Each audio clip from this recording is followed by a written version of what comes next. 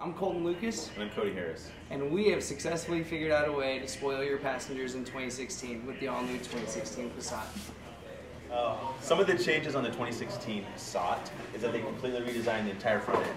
So from the hood to the fog lights to even the lights in the grille, all SE and above Passats are also come with adaptive cruise control, so even the logo looks a little bit different on the front. Besides the amazing rear seats, the 2016 Passat also comes with an optional rear heated seats and a USB port for those cold days. With best rear-in-class legroom, my 6'4" friend Cody here is fitting just fine. And I'm also 6'4". Two ogres. You weigh a little bit more. I do weigh a little bit more. Another new feature on the 2016 Passat is that it comes equipped with our new MIB2 infotainment center.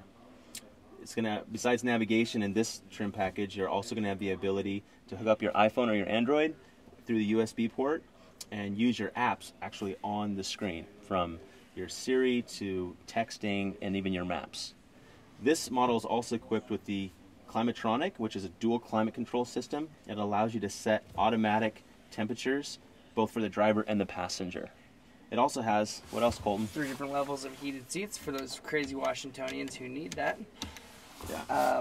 It also has a giant sunroof, along with CarNet, which is like the OnStar of Volkswagen. Correct.